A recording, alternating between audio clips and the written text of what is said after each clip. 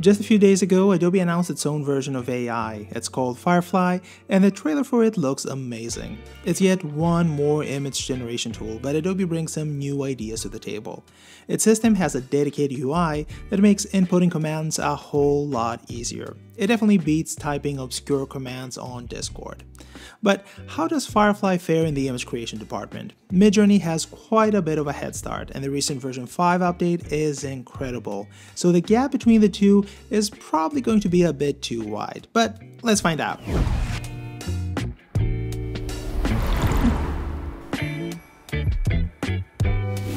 Let's start with one of my most recent Midjourney prompts.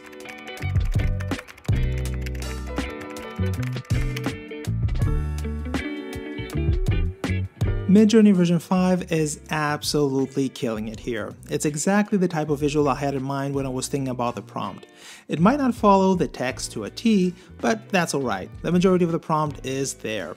We're missing the retro green rug, but we do have the overall retro decoration. The system also got the natural lighting right, and most importantly, the long-haired character sitting on a couch. I think it goes without saying the overall atmosphere is spot on. Now let's see what Firefly came up with.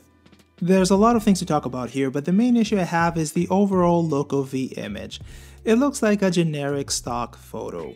Unfortunately, that's to be expected. Adobe made a conscious decision to only use stock imagery to train the AI. Instead of grabbing every image available on the internet without the artist's permission, they chose to train it with a limited collection of images they can actually use. The side effect of that is this generic looking set of images. All of them scream stock footage. I could show you similar examples from stock image websites, but I don't really want to offend anyone. The reason we see so many generic looking images there is because they have to cater to a wide audience.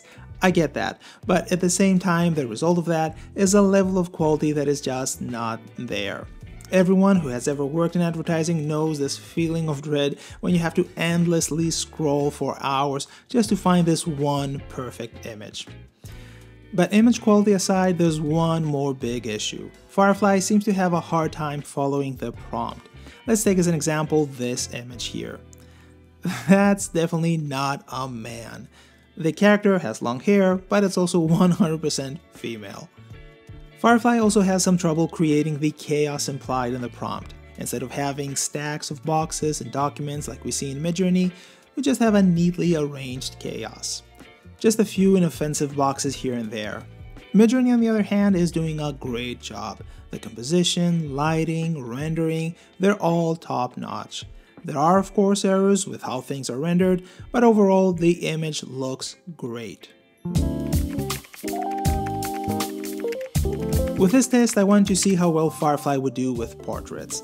The past few months, Midjourney had some huge advancements on that front, so I was 100% sure that Midjourney would have zero problems with it. And it looks like that's true.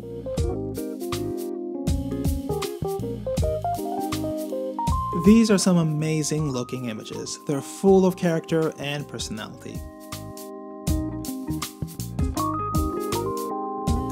Now let's see Firefly. Once again, we can't escape the stock image look. The lighting feels uninspiring and the faces lack character. With Firefly, we get more of a model's look as opposed to Midjourney, where we get faces a real photographer would actually like to shoot. Midjourney is once more doing a better job here. I'm hoping that this is something that will improve in the future, but I think it's going to be a difficult task. If Adobe doesn't manage to get permission from a wide variety of artists, we might be stuck with images that lack character. But AI is not all about photorealism. We can use it for so many other things, like illustration work. So let's see if Firefly fares any better there. Midjourney is once more doing an amazing job. It can produce awesome results in pretty much any style imaginable. Whatever look I tried, I always got back something great. Where things get even better though is through the use of commands like tile. With it, we can create seamless patterns in a matter of seconds. Firefly unfortunately is not doing so great here. First off, it looks like the functionality to create tileable graphics is not there yet. But the main issue I'm having is with the styles available. No matter how many options I tried, the render didn't change that much. And when the image did change, the effect didn't really look convincing. It looked more like a filter applied on top of an image. That's in stark contrast to Midjourney, where we can easily adjust things in order to get exactly the look we're after. I want to try out one last thing. I want to see if changing the subject matter would help things when it comes to art styles. But unfortunately, it looks like that's not the case. Midjourney has no problem imitating art styles. It might not do a great job imitating Kandinsky's very abstract style, but at least it's clear that the system understands what it should aim for. And I would say 2 out of the 4 images have some nice qualities. I would have liked to see things portrayed in an even more abstract manner, but I would say Midjourney gets a pass. Now let's see Firefly. The images do look good, but they definitely have no connection to Kandinsky's work, or any sort of abstract art. The images look more like the illustration work you would find in a stock image website. As you can see, Firefly still has some room to grow, but that's to be expected. We're still at the beginning. I'm not so concerned with the difficulties the system is having when rendering elements like hands, faces, and overall proportions. That's going to improve fast, similar to the huge quality improvements we've seen with Midjourney.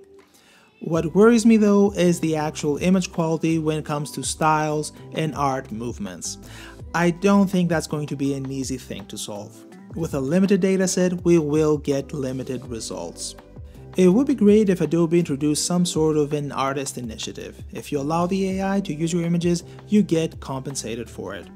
That would solve Midjourney's shameless image ingestion, and at the same time, it would improve the overall quality of Firefly's images. Currently, it feels like we're browsing a stock image website with a very limited type of artwork. I'm hopeful that Adobe will figure out a way to work with artists and in the end have a product that can compete with Midjourney.